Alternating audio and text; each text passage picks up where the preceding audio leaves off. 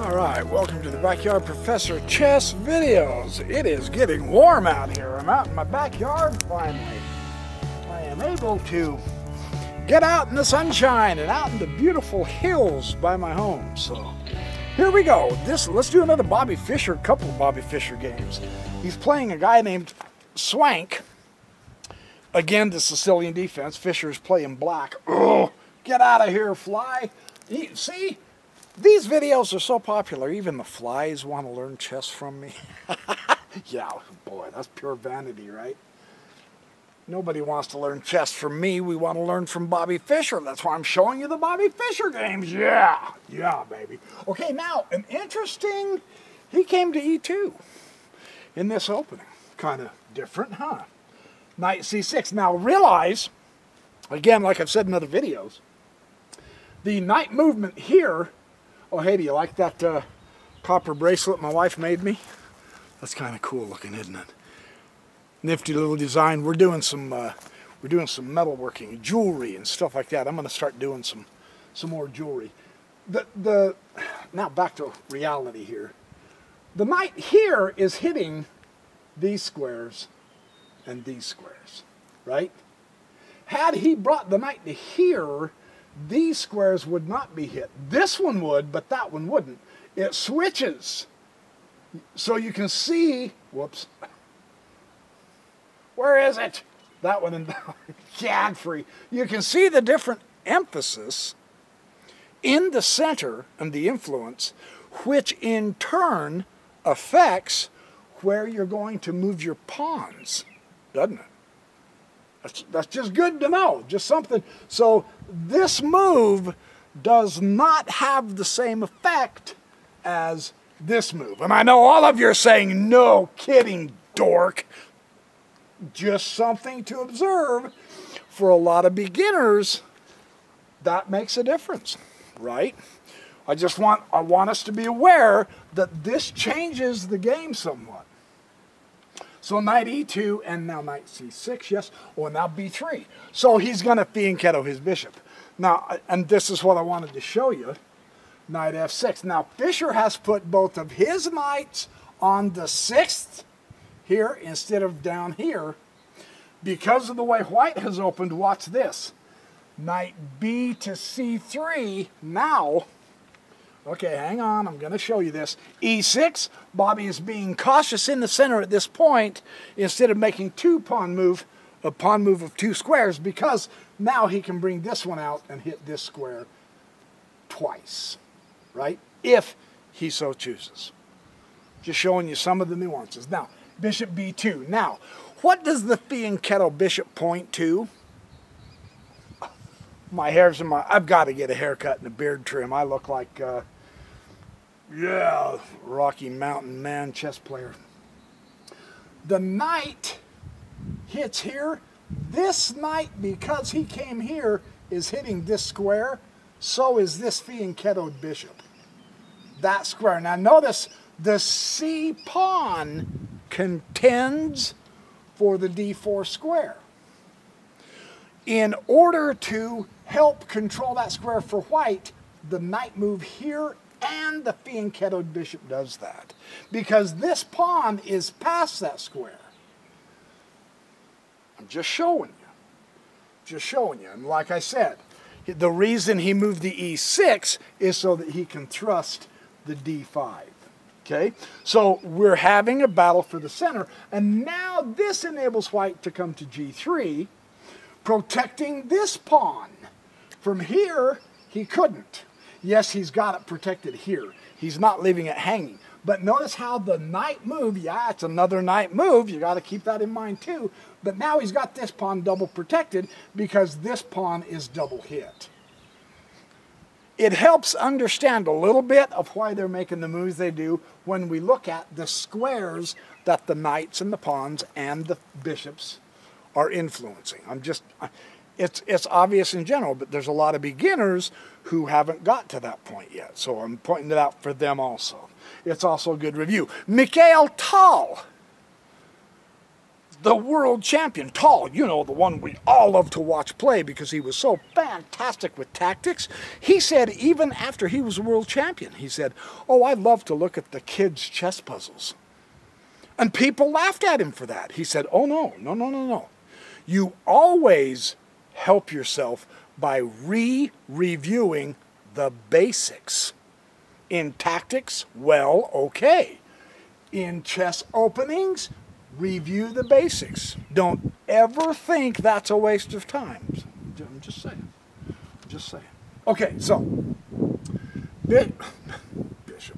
Bishop to d6 here. So we're getting a good development. Bishop b5 comes way up here. Again, that bishop move pins this knight, which means because it's pinned against the king, it's a solid pin. That knight cannot move, right? So that tells us that this square is up for grabs even stronger, because this knight can no longer protect that square. I'm just showing that to you. Same thing with this square.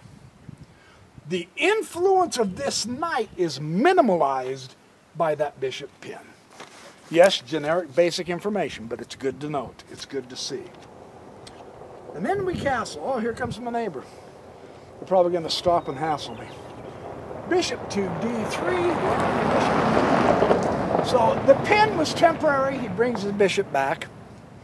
And that's just the way he did it that way. And now the knight comes to e5. So we can see the manipulation, the movement of trying to figure out what is the best. He's got a target here.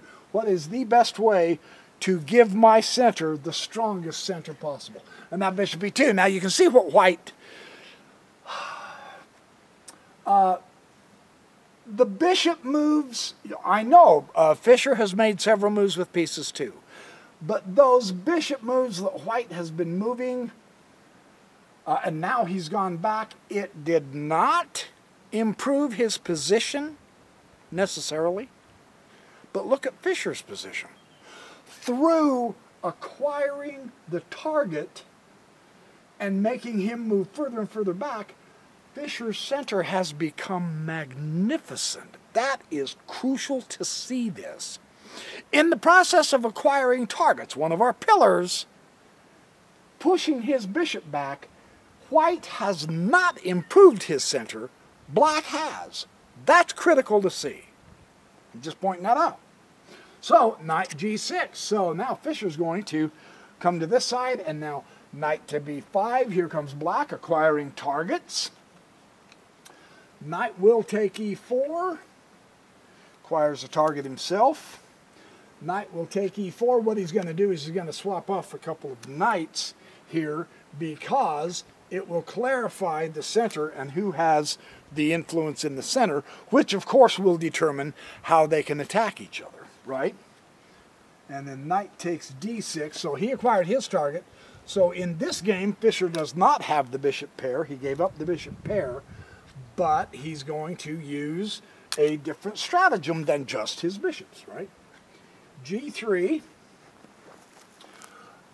And this is interesting because here's another really cool little micro lesson here. Black no longer has the bishop pair, white does. Does this move improve the position so white can use his bishop pair more effectively? And the answer is no. So, let's take a brief moment and look and see. It would be better if you have the bishop pair. See the pawns in the center of the board? It would be better to open the board even more, because bishops need an open space to run through. That's where they're most effective. So the d3 pawn push would have been better, according to Muller. He said that is the move that he should have done to get the center more open for his bishop pair. So that's a cool little thing to see. Instead, he went to g3. So let's see how this affects white in his game, right? And now e5. The double pawns, true, but they're not blockaded, and Fischer is advancing them, and they're completely centralized. Those are not weak. Depends on the position. Double pawns can be weak. Not those. Those are wonderful double pawns, right? The other advantage that double pawns give is when you get your rooks into play, on either side of the double pawns, you can have an open file, right? So in this instance, those pawns are terrific. Don't kid yourself. So, keeping that in mind, c4, he's going to stop the advancement of this pawn at this point. That's not why he's moving it, but it does stop the advancement. Bishop comes to h3. Bishop goes down to f1, and this is too slow. This is way too slow. Fischer is obviously trying to prevent white from castling his king, right? What white should have done, rather than Mickey Mouse with the bishop, what white should have done is just queen c2 and castled queenside, right? That's what Muller said in the book. If you're going to castle, then do it quick, because the attack is going to come faster than you think. Instead, by trying to swap the bishops, it's too slow, and of course Fischer recognized that, so he does swap the bishop because it prevents the kingside castle. Now Fischer knows if his opponent is going to castle, he has to go to the queenside, and that can be advantageous. He bumps the f5, here we go. Queen does come to c2 at this point. Oh, the wind's coming up. I hope it's not goofing up that microphone. I apologize if it is. It's been a while since I've done outdoor videos, so I'm trying to learn where to place the camera in relation to wind and sun and all that. So forgive me if these aren't as good as they will be. Just be patient with me, grasshoppers. Yes. So the queen does come to c2, and knight comes back to e7. Now we get a wonderful illustration of what Jeremy Silman talks about in his books. The knight here is not going to be very effective if white castles queenside. So in order to not leave a piece out of the fight, whether you have defense or offense, put the knight where it belongs. It's out of play on this side of the board. So if it takes you 4 moves to get to where the knight needs to be, then make those 4 moves. Silman is adamant about that. We see a fabulous illustration of this in this Bobby Fischer game. Let's watch. This is really important to understand, because if you don't rearrange where on the board all of your pieces are, you're going to leave 1 or 2 of them out. That means you're going to have less power, whether for defense or offense. So this is a beautifully logical explanation of what Bobby Fischer is doing. His knight is going to greener pastures. He castled on the queen side. Put the pieces over here. Isn't that awesome to see? That is really wonderful to see. If you're wondering, well, now what do I do with my knight? Put your knight where the king is going to be able to be attacked. That makes sense. Now we understand why he's making these knight moves, and he makes several of them. And now we get it. Bishop c3, and now knight d4. What an outpost, right? Holy cow, that's awesome. You can see the difference. No kidding, even if you're a beginner. Let's just take a brief moment. One, he's hitting the queen. He's on the king's side. He can disrupt if he decides he wants to do a knight sacrifice. Once he gets everything else arranged, a knight sacrifice now would just be stupid. No, you've got to arrange your setup first before you do a piece sacrifice. Otherwise, you're just throwing the piece away. But look, he does have a target to possibly disrupt the king cover, and those pawns have moved forward, so there's weak squares here. He has a target square here to get to the king. He's hitting the queen, but he's on this side, and that knight, if it's allowed to stay there, is going to completely cripple the white position. Look at the difference in the power of here, 3 moves later, compared to there. What a great... that alone is worth watching this game. That principle right there, that can improve our chess, no question. And you say, well, he hasn't developed a... Forget that for the moment. The guy castled queenside. Get your pieces over there. Technically speaking, his rook is already there. Yeah, I know he's not on open file. I know he hasn't moved, that's true. But an A pawn thrust will bust open that king side, and the rook will be behind it. So it's better than worrying about bringing your rook over here, over here, over here for 3 moves.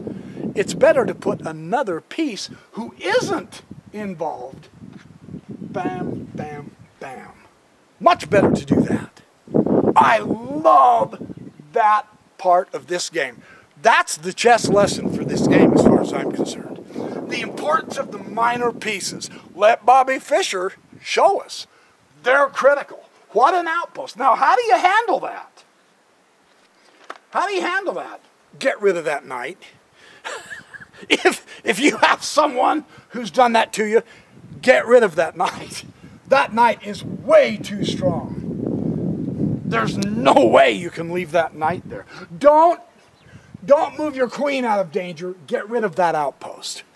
Yeah, that's the way to do it. And now, because Fischer took a few moves and got his knight where it needed to be on the optimal square, which of course was the double supported outpost, now look at his pawn center. He undoubled his pawns and pow! My card ran out. I hope I didn't skip any of the commentary. I was just pointing out that because Fischer moved the knight up to here on that outpost and then forced an exchange, now his pawn center is extremely strong. I love this. What a great illustration. This alone is worth watching this game for this principle. And the king responds, king b1. And now you get the rook involved, rook a e8. And I know I said there's a chance that he could push the a pawn and all. Notice that he didn't do it that way at this point. His pawn center is just fabulous. But he is getting all of his pieces involved. Yeah. First he took care of his center. First he brought a piece over that needed to be in the battle. And it helped him because it exchanged a defender of white's piece for one of his. And now he's going to get a file to attack with. Because he's got the pawns, the mobile pawns, to open up a file. This is wonderful illustration of how to do it, man. This is awesome. Rook f to e1. Yeah, don't give him that file. I mean, when you see your opponent doing it, boy, he's got pawns here that can open files, and he starts putting his rooks on files, so do you. You don't let him have those files if you can at all help it. No, they're way too powerful. So that rook move makes sense also. Yeah, it does, really. And rook e5, get on the files and then use them. Yeah, yeah. d3, okay, now the files are going to open eventually. Uh-oh. Oh, yeah, rook fe8, double the rooks. Fischer can pull the trigger and open this file anytime. Double the rooks and then you'll have the file. That makes sense why he's doing that, right? Okay. Queen d2. Now white's starting to get a little antsy, I suspect. Open the file. Absolutely. Here comes the open file. And of course he will exchange the rook. And the rook will exchange the rook. Oh, no, no, no, no. No, the rook did not. I'm sorry. The queen did. He took it with the queen backed by the rook on the open file. Yeah, that gives him a stronger attack. Queen takes the pawn. And now, blam, queen e2. Oh, here comes the wind. I hope it's not goofing up this microphone. I apologize if it does. Just bear with me. I'll figure this all out as I practice more outside. Queen takes. Now, white doesn't want to exchange here. I better let this guy go by so that we can hear what we're talking about, right? Hey, how you doing? Yeah, I'm making chess videos. They're gawking. You know, people gawk all the time. Okay, now, you do not, as white, want to exchange that queen. Why? I mean, material basically is even. So if you change down, wouldn't that help? No. Because at this point, that gives Fischer that file. And if the queen takes and the rook takes, he's got the 7th rank. He has the initiative, and he has targets, and he has the attack. So you would not, if you were white, you would not exchange the queens. That makes sense, doesn't it? Once you recognize, that's why he put the queen, that's why he put the queen there. It makes sense. He wanted the file plus the 7th rank, and white doesn't give it to him. So this is a good strategy that white does. What does white do? White goes rook d2. So what white did is, rather than exchanging queens on e2, white forced the exchange of queens on d3. And he kept control of the situation. He goes rook e1 check, king c2. You say, does that look like he's got control? Yeah, he does. It's okay. You watch. Rook e2 check. That's fine. And now rook d2. So Fischer wasn't given a chance to wipe out and have a lot of targets on that 7th rank. White played this really well. In my opinion, he really did good. So, of course, you have to take the rook, and the king takes. And then they played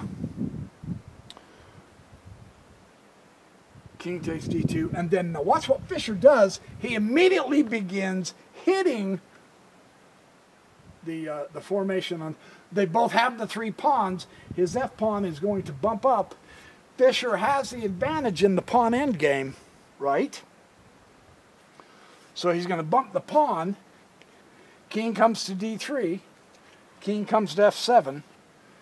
a3. This is a great endgame study.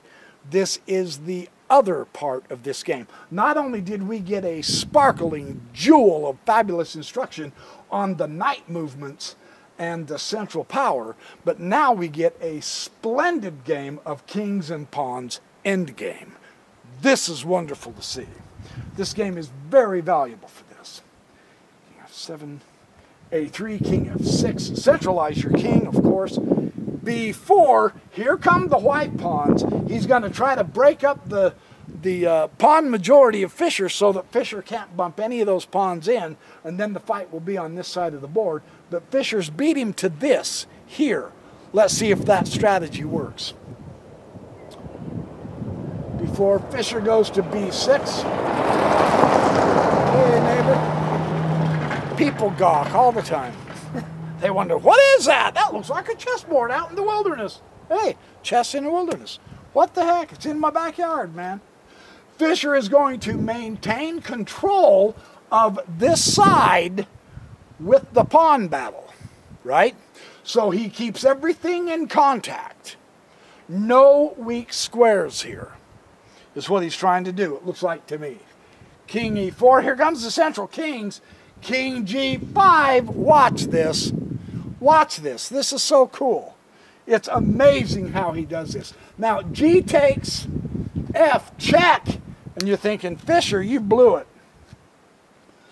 King g4, f3 check, king h3, f5, and you go, how on earth did Fischer not blow it? Just watch. King takes h2, f4, king g3. Awesome. Now he starts pulling the trigger on this side. B takes, b B takes, he's got a couple of pawns together, a passed pawn here, right? He's got doubled pawns. Oh, I hope that wind's not goofing this up. I'm in an important part of the game. Halt! Okay, let me keep going. This is really cool. A4, so the game is getting tense here. A5, put the stop in the middle. It'll buy you time if you make a mistake. His pawn won't be down here. It'll be way back here. So that's what Fischer did, right? King D5, and you've got, what? Come on. Oh, yeah. This was, this is where white blew it. That's the mistake. Here, King D5, now Fischer goes here. He's in. He's got it. Yes, he takes a pawn, it doesn't matter. D2 and white resigned. The cool part about this endgame is Fischer ensured by marching his king all the way and taking that H2 pawn, he ensured a pawn in. Nice to know. Now, true, the battle was over here, and yes, white's king was over there. He didn't react a lot over here. He made sure he had two passed pawns, kings and pawns. But a king can only move one square at a time. So can a pawn. If you can have a pawn on this side of the board going in and a passed pawn on this side of the board to go in, you can win your king-pawn endgame. I mean, that game has it all. That was fabulous. I love that kind of chess game. So anyway, there's your chess video. Another Bobby Fischer's chess game. Spectacular chess game.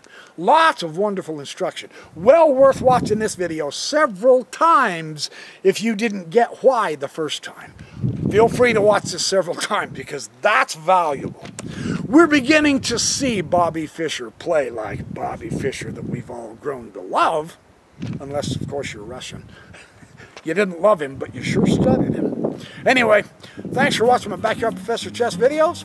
You guys have a great day. I'm going to go wander around the hills, and then I'll upload this later on today. And in the meantime, be good, do well, have fun. Get outside a little bit. Enjoy the world. It's a beautiful place, man.